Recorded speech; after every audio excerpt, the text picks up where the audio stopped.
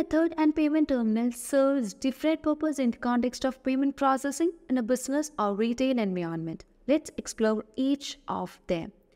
A payment method refers to the way a customer chooses to pay for their purchases during a transaction.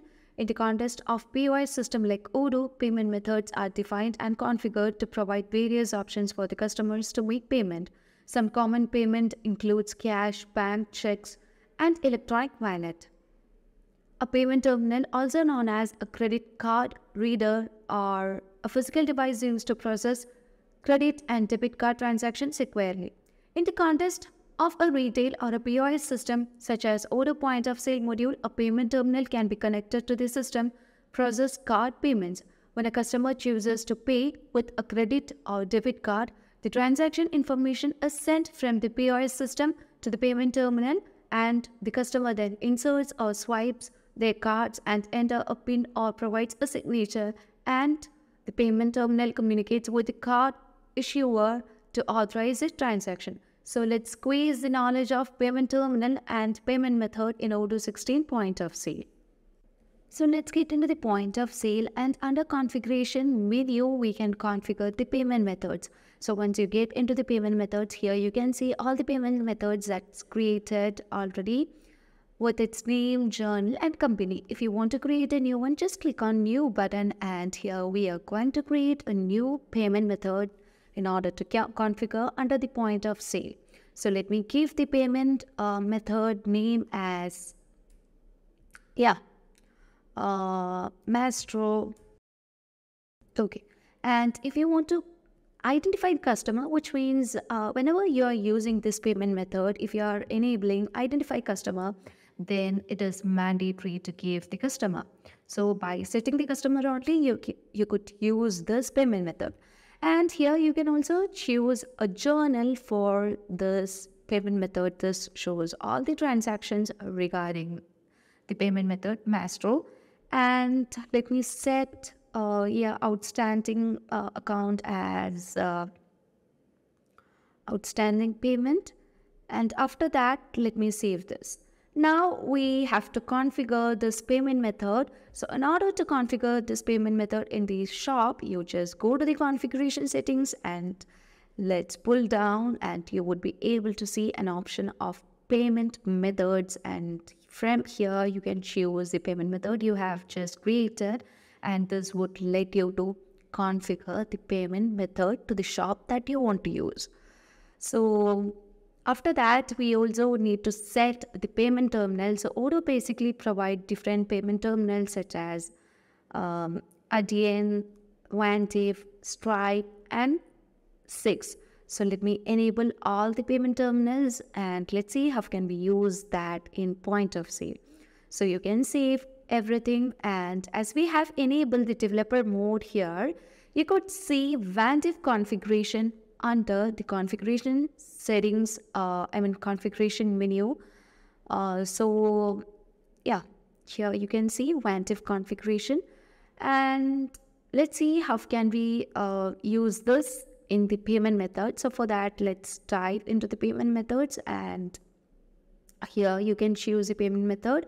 And as we have enabled the payment terminal, you can use a payment terminal, and currently we have different payment terminals over here.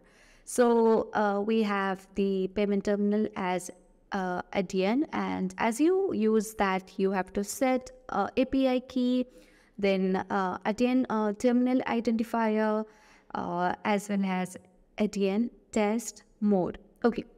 And if you are using it as Vantiv, here you have to set the Vantiv credentials, and here you also need to set you can also set the payment terminal as Six, which would let you to set the terminal ID, IP, and you can also set it as Stripe. So if you're using Stripe as a payment terminal, then you have to set the serial number of Stripe, which is mandatory. So here I'm going to use the Vantiv as my payment terminal, and you can see that. So here I need to set the credentials. So in order to configure that credential, you can just go to the Vantif configuration under the configuration menu. And here you can see the name and its merchant ID, and this would allow you to use processing the credit card transactions in the point of sale. And setting up of a Vantif configuration will allow you to make payments with various credit cards, including Visa, MasterCard, Discovery, and American Express and all. And after setting up this would allow you to configure and associate with the point of sale payment methods. And using this native integration in the point of sale, it is easy to express the transactions by just using this payment method. Now here you can see the merchant ID and its password. So let me configure that under the payment method. So you can choose a payment method and you can use a credential over here.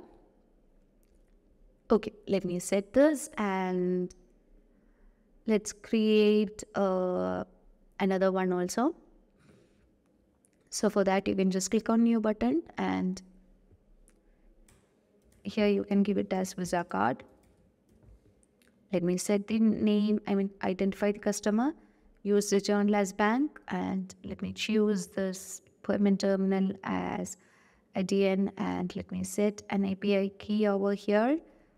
Actually, I'm showing you a demo. This is not a proper API key. And here you can also set terminal. And if you want to just enable the ADN test mode, you can enable that. You can also set outstanding account. After that, let me save this and configure this under the shop. And yeah, let's drag down and make it available under the shop. And let me go to the shop and make payment with different payment method, and let's see the difference between each of them. Let's finally open the shop, and here you can set the opening balance. Let me open the shop and make a payment with different customers. You can use different products. So let me use the product as acoustic block screen with a customer. Let me choose it as Ellie Lampard, and here you can make the payment. Okay, you can choose it as cash, and let me validate this payment, and let me create a new order right now with cabinet with door. And you can choose a customer as Pat Evans, and let's make a payment by choosing the payment method as bank and validate it. So we have done the payment, and now you can choose another product, which be large meeting table. And here you have to choose a customer. Let the customer be coin, and let's make the payment. While making the payment, we are going to choose customer account. So here the due amount will be 4,000 for this customer, because right now he won't be making the payment. And let's click on validate, and this would customer account would allow the customers to make purchase without making the instant payment, and they can make the payment at any time as of their convenience. And you can just click on new, and you can just choose a product which is test combination. And let me choose a customer right now, which is Douglas, and let's make a payment with Mastro, as I have choose Mastro as the payment, which we have used the terminal as Vantif. Here, in order to make the payment, first we need to swipe the card with a swiping card machine. Then only we can make the payment. And we are waiting for the swipe. So from here, we cannot actually do the payment without swiping. And in order to swipe this, we have to connect with a device. And if you're trying to make a payment with Visa card, Okay, let me remove this, and now let's try to make a payment with Visa card. Here you can see the payment request is pending because first the payment request will be sent to the customer, and here authentication is failed because we haven't set the API is proper. And once the customer will be receiving a request, and after that they can make the payment. Okay, now let me show the difference between the customer account and between these terminals. For that, you can just close the session by setting the counted or expected cash is shown here. You can also set the counted cash over here. So let me set it as the same amount.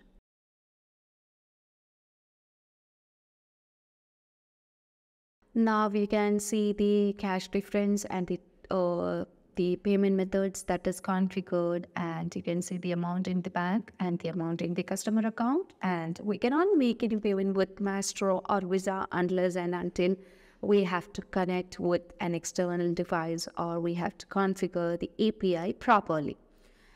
And yeah, now let me close the session. So as I have closed the session, that payment will be posted there, and you can see it under the partner ledger in the accounting. So it just dive into the accounting module, and when you go to the reporting, you can just take the reports of partner ledger, and here we can see partner ledger. Now we need to filter.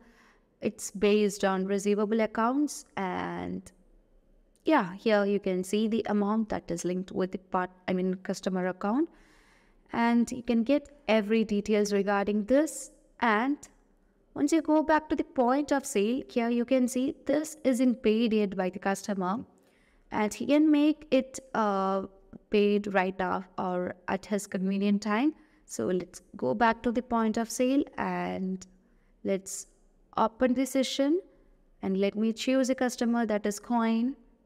Here you can see the opening balance right now, which we have set there. And let me open the session and let me choose the customer that is coin. And once you choose a customer, you can see the total due of the customer, as he has choose the payment method as customer account. He would make payment. So let me choose that and see the details there.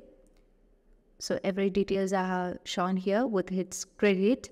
And if we want to settle this, he can settle the amount by clicking on settle due accounts, and he can choose the payment methods. So he is choosing right now the cash as the payment method, and he can just validate his process. So he's currently going to make payment. So that's 10. So this is how we manage with the payment terminal and payment methods in Odoo 16 point of sale. Thanks for watching the video.